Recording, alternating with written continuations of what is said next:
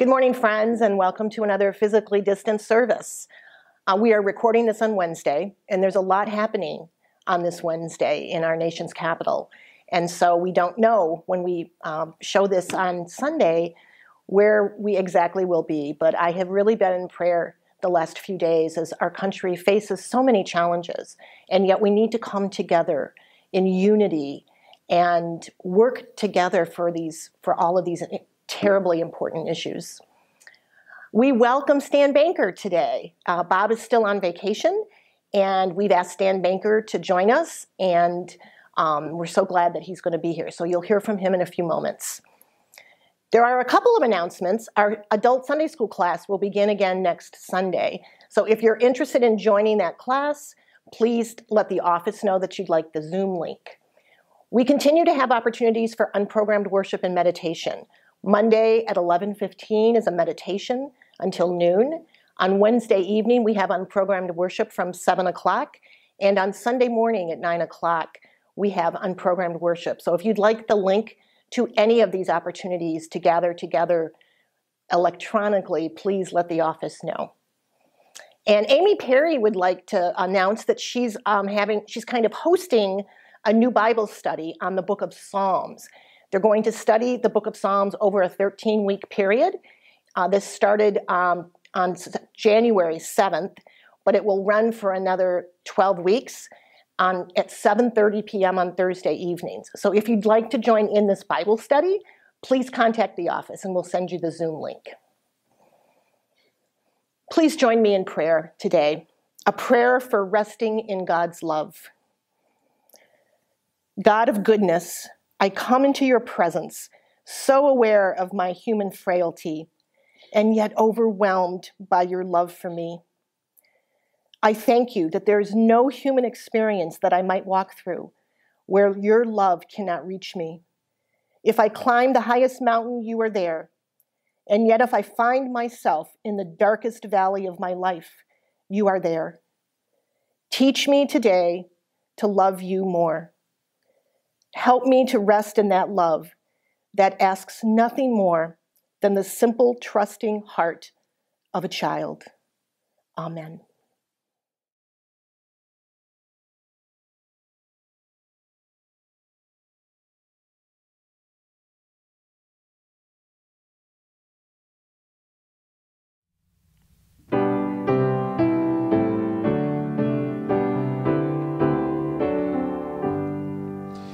Eternal and infinite, source of all grace, dominion is thine over all time and space. Thou wellspring of holiness, make us aware that life is a sacrament, unspoken prayer. We bring thee no tribute, no blood sacrifice, for the only offerings of love will suffice. We bring thee our science, our music, our arts, the best of the yield of our minds and our hearts. Thou source of creation, all life energy, from false limitations and doubts set us free. Thy daughters secure in their knowledge and power, thy sons unafraid to let tenderness flower. From thee comes our birth and all life soaring free. Our aging and dying returns us to thee. All cycles and seasons flow by thy commands. In life and in death we are still in thy hands.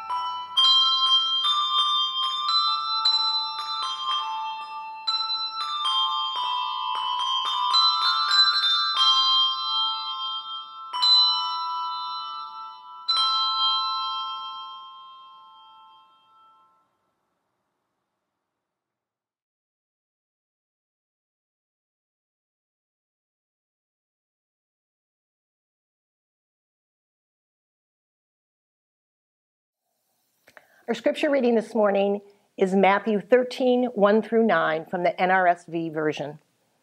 That same day, Jesus went out of the house and sat beside the sea. Such great crowds gathered around him that he got into a boat and sat there, while the whole crowd stood on the beach. And he told them many things in parables, saying, "Listen, a sower went out to sow. And as he sowed, some seeds fell on the path, and the birds came and ate them up. Other seeds fell on rocky ground, where they did not have much soil, and they sprang up quickly, since they had no depth of soil. But when the sun rose, they were scorched, and since they had no root, they withered away. Other seeds fell among thorns, and the thorns grew up and choked them. Other seeds fell on good soil and brought forth grain, some 100-fold, some 60, some 30. Let anyone with ears listen."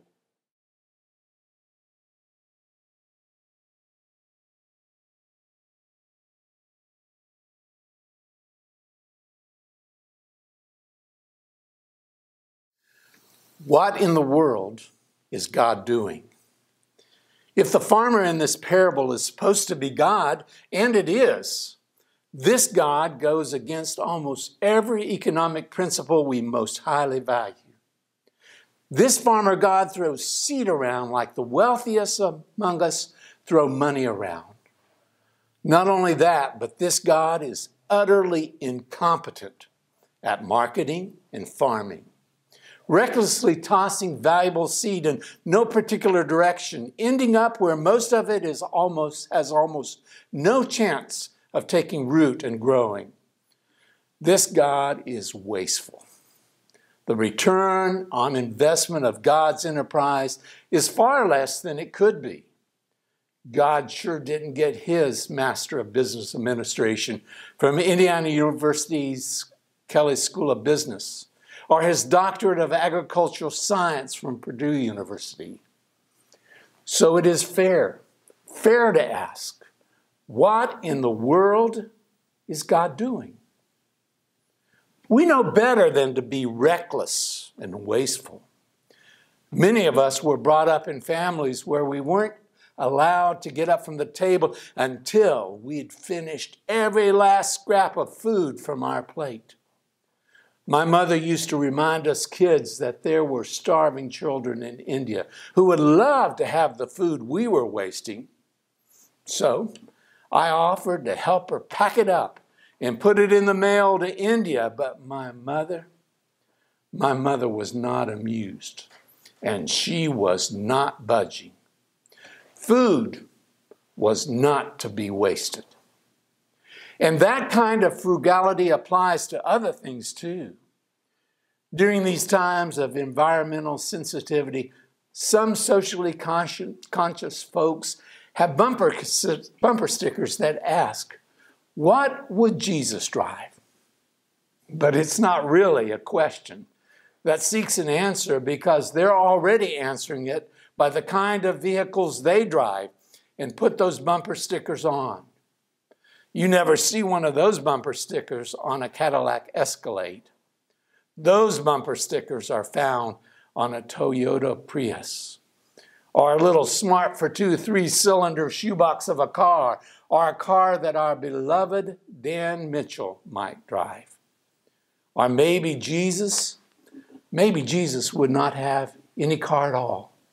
Maybe Jesus would ride a bike to church to reduce our dependence upon foreign oil and to keep the planet from hydrocarbon disaster. Jesus would conserve natural resources and live more frugally to save Mother Earth. Because as we all know, we have heard the joyful sound, "Jesus saves, Jesus saves." Well, maybe that's true. Maybe that's true for Jesus, but it's not true for Jesus' Holy Father, not God, not the wasteful spendthrift, throw seed around like it's going out of style farmer in today's parable. Oh no, No way. If Jesus is putting around town on a little Vespa motor scooter in order to conserve, God is zooming down the street with the pedal to the metal in a gas-guzzling 5.0-liter V8 supercharged Land Rover, mega-sized Range Rover SUV. Look at God. Just look at God in this story, recklessly tossing that seed around without any concern whatsoever about waste. What in the world is God doing? Some seed fell upon the path.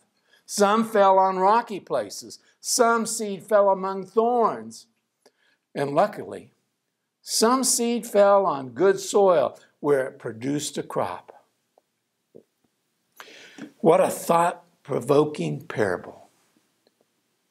What is Jesus getting at here? Maybe Jesus is telling us this parable of the wasteful farmer to jar our sensibilities and to create some tension around the values we hold so dear. Maybe Jesus is showing us that there is more to life than the bottom line. That life is not measured in terms of return on investment or production or in terms of dollars and cents. Maybe Jesus is teaching us that the central issue for us should not be our sense of economy, but rather our sense of humanity. Not even our Quaker frugality, but our godly generosity. Or maybe, just maybe, the parable is simply asking, what is the worth of one single human soul? A farmer went out to sow. Some seeds fell upon the path. Some seed fell on rocky places. Other seed fell among thorns. And some seed, luckily, fell on good soil where it produced a crop. I wonder why God would throw so much seed into so many hopeless places. Wouldn't God be more responsible and wise to just cut the losses and stop throwing good seed away after bad? Wouldn't the number crunchers on Wall Street give God a raise and a pat on the back if God just stopped being wasteful and produced bigger harvests with less seed? Those are the kind of folks currently managing my Brussels sprouts packages. I love Brussels sprouts with balsamic vinegar and sea salt on top. May not be your thing, but it sure is mine. I have them for lunch at least once every week, sometimes twice. But over the years, those wicked number crunchers at the Brussels sprouts home office keep raising the price of my Brussels sprouts while lowering the number of Brussels sprouts inside, and I'm mad. I'm ticked off. I'm imagining the day I open up my Brussels sprouts package to discover only 3 puny little Brussels sprouts inside.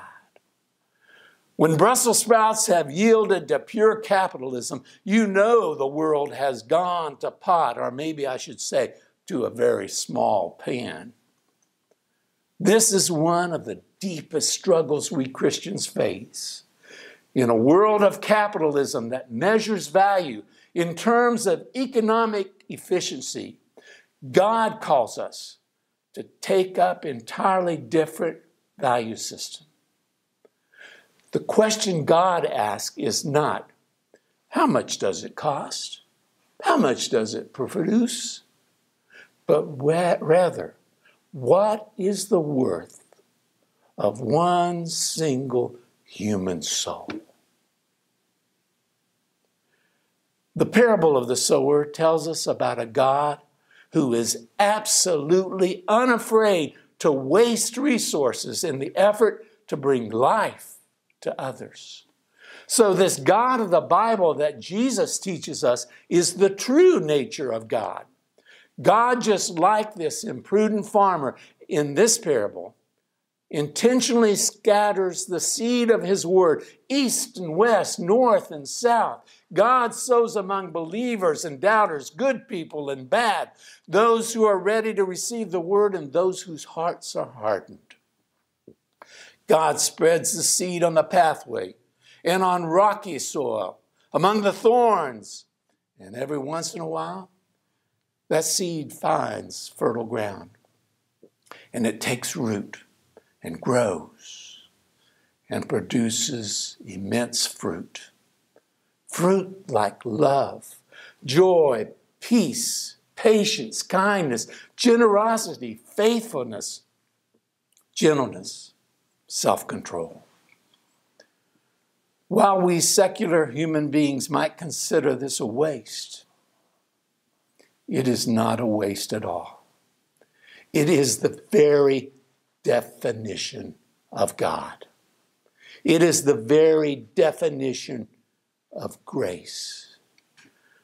Grace is always a my cup is full and overflowing kind of generosity.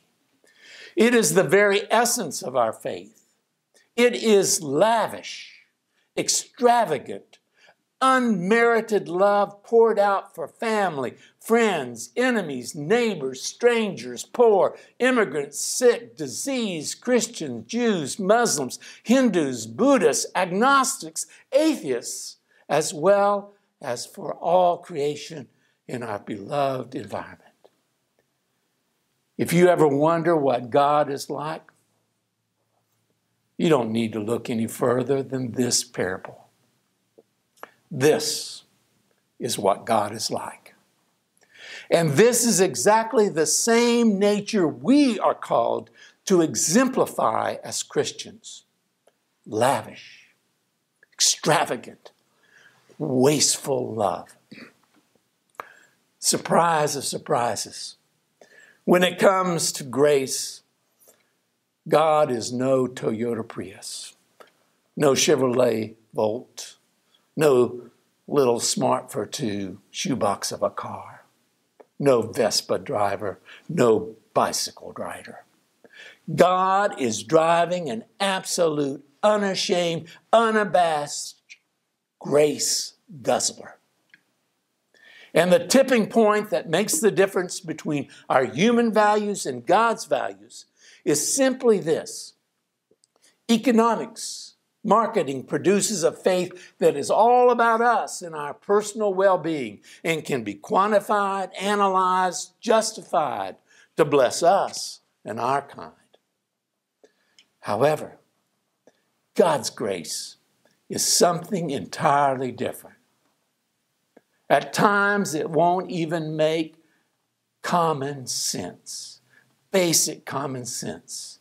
Times we won't understand it because God's grace produces a faith that is totally about loving everyone and concerned about everyone's well-being. I realize common sense is in short supply these days. It's kind of like deodorant. Those who need it most don't use it. But whether it makes good sense, it's common sense, you understand it or don't, God's grace is there for all. So, what in the world is God doing? What in the world does the church think it's doing? What in the world do Christians think they're doing? Saving the world, both literally and figuratively. That's what. And how can the world and our country and ourselves be saved? With grace, and a whole lot of it. Any so-called Christian who is in the business of dogmatizing the faith and creating rules and regulations and building walls and forms and rituals and hoops to jump through and judging others day in and day out and scaring people with damnation and satanically preaching a prosperity gospel and failing to see that of God in everyone and proclaiming themselves purer than others. and becoming in the process a religious prude is no Christian at all. To be a Christian, your one and only focus should be to be a grateful grace receiver who is equally focused on being a generous grace distributor. Jesus taught, and Paul put an exclamation point on it later on. We are saved by grace and grace alone. And God is extravagant when it comes to grace. God is generous beyond belief. God is even seemingly wasteful. God doesn't care how much it costs, because God knows how much each and every soul, each and every person is worth, regardless of all the barriers society and religion might add into the equation. Stuff such as race, nationality, gender, religion, sexual orientation, political views. If you really want to describe God in a few words, here it is. Here it is. God is love. Love is God. God is grace. Grace is God. If you and I are to follow the witness of our God, then we ought to be equally extravagant, equally wasteful, equally grace-guzzling in our lives. Extravagant in extending our love and God's love to everyone without any thought whatsoever that such grace will ever run dry, because it won't. It won't. So it's about time. It's about time for all of us to start feeling a nudge to live on the wild, lavish, extravagant side of faith. We need to go right on ahead and place absolutely no limits on God's generosity. So if you are serious about your Christian and Quaker faith, here's your one and only job this week and every week for the rest of your life. Go spread some grace. Go spread some grace. And when you do, make sure you're downright generous as you do it. Don't judge, assume, build walls. Just go out and spread God's grace far and wide. As we enter into a time of listening and sensing God's presence among us, let us consider these three queries. Number one, are there any persons, ways, and areas I am currently placing limits on God's grace? Number two, how can I distribute God's grace to myself, my loved ones, my families, my faith community, my world? And number three, how may I need to adjust my soul, my words, my attitudes, and my actions in order to fully offer God's love without limit?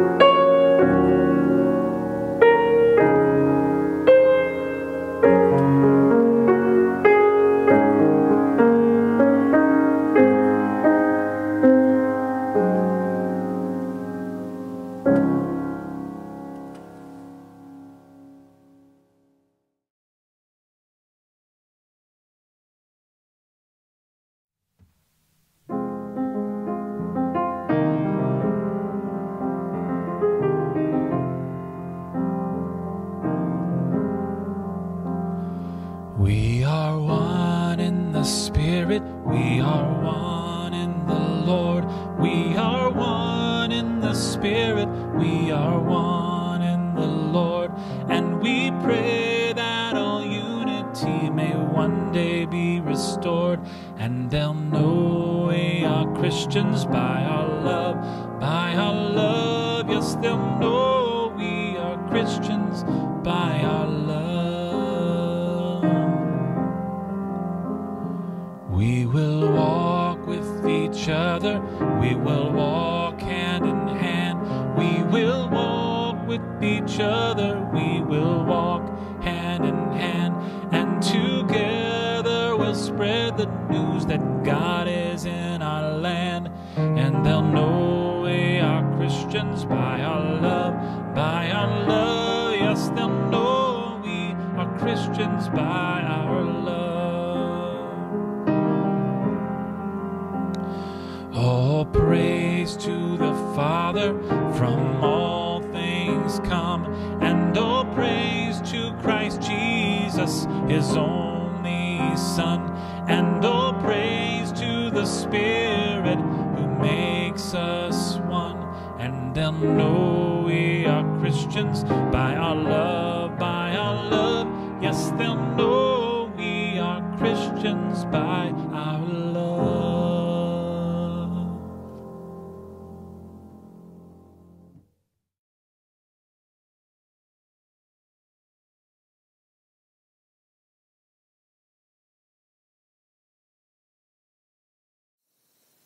Our benediction today is from Psalms 37, 3 through 6. Trust in the Lord and do good. Dwell in the land and enjoy safe pasture. Take delight in the Lord, and he will give you the desires of your heart. Commit your way to the Lord. Trust in him, and he will do this. He will make your righteous reward shine like the dawn, your vindication like the noonday sun. Have a great week, friends.